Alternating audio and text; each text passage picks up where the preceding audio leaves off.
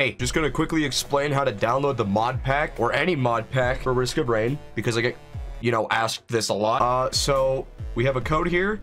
This updates during the stream. The code only lasts a few hours, then it expires. So we also have a file here, as far as I know, does not expire, or it only expires after a very, very long time. So we do have both. Then go to R2 Modman. If you don't have it, then download it. Then go to import and update, import new profile, and then you select which one you have copied. Like if you have code, you could paste the code. Another question I get frequently asked in a lot of my videos is what character do I keep playing, the modded ones. So I'm here to show off all the modded characters that I've been using. All of Artificer's extra abilities come from Artificer Extended. I do believe that's the mod pack name. Enforcer and Nemesis Enforcer come from the Enforcer mod. Those are the same mod. Paladin mod. Simple as that. Miner comes from Miner Unearthed.